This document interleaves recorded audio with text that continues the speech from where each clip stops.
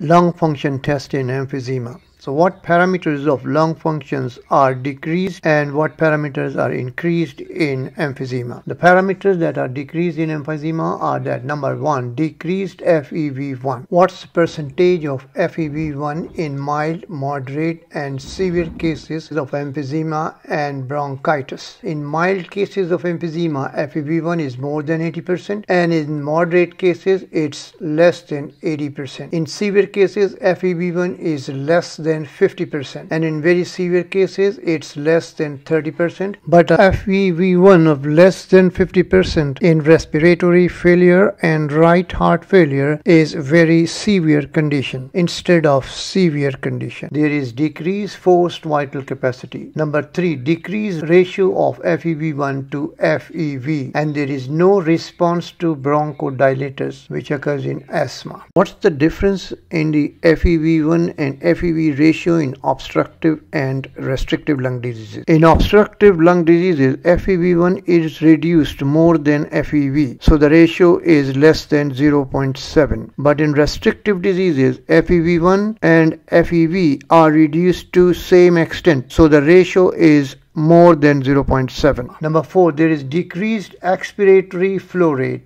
decreased airway resistance and air trap, decreased elasticity, decrease in diffusing capacity in emphysema. Parameters that are increased in emphysema are increased total lung capacity because of the air trapping, increased residual volume because of the air trapping, but there is less increase in total lung capacity and residual volume in chronic bronchitis than in emphysema. Increased ratio of residual volume to total lung capacity, increased compliance and decreased elasticity. Increased minute ventilation prevents lung collapse. As volume increases, elastic recoil pressure increases and airway enlarges so that airway resistance decreases. Ventilation perfusion mismatch in emphysema. What's ventilation perfusion? If ventilation is reduced in a part of a lung, the blood supply to that part is reduced, the blood vessels are constricted. Ventilation perfusion mismatching is characteristic of COPD. Ventilation perfusion mismatching accounts for essentially all of the reduction in arterial oxygen. If there is inability to correct hypoxemia in COPD patient,